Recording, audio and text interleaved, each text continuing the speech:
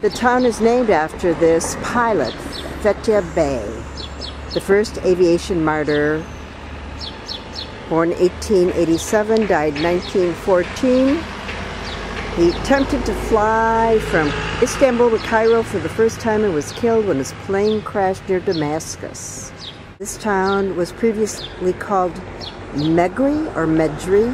It was renamed as Fethiye in honor of him.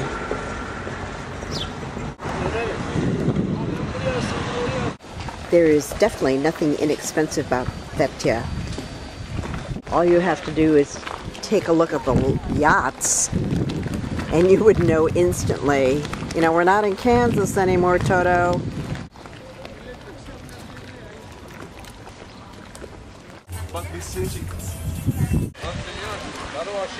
You got good English. Talk English, nothing for you guys.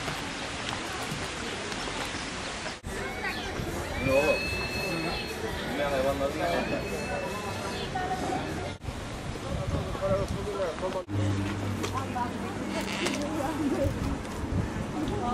Notice we've left the high rent district of the yachts and we're just at the small little dinghies.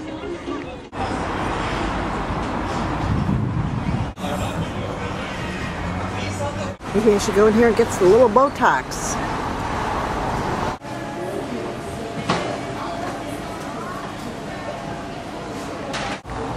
There's an old castle up there, but I really don't think I'm going to walk up to it.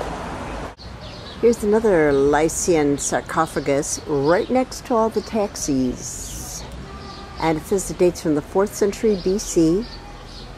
Built from local limestone, it's the largest example of its kind. Its carved stonework imitates the construction of wooden buildings. We'll have to go around to the side. It said there are carved reliefs depicting scenes of war on the sides and on the long sloping facade of the sarcophagus. Similar war scenes are also discernible on the ridge beams on both sides. The banquet and the war scenes in the reliefs reflect the social status of the owner as a heroic warrior.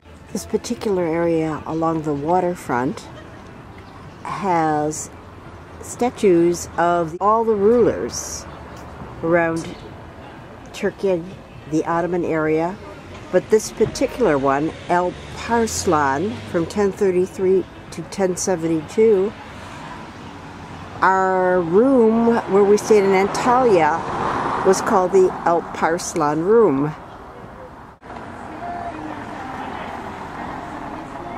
There's even a cute little fitness area along the water here.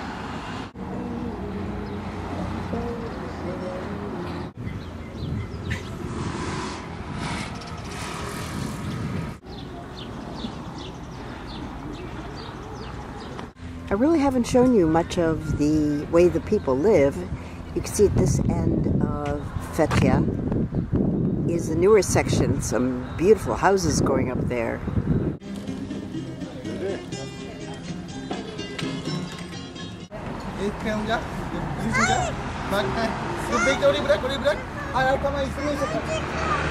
He does not want to go.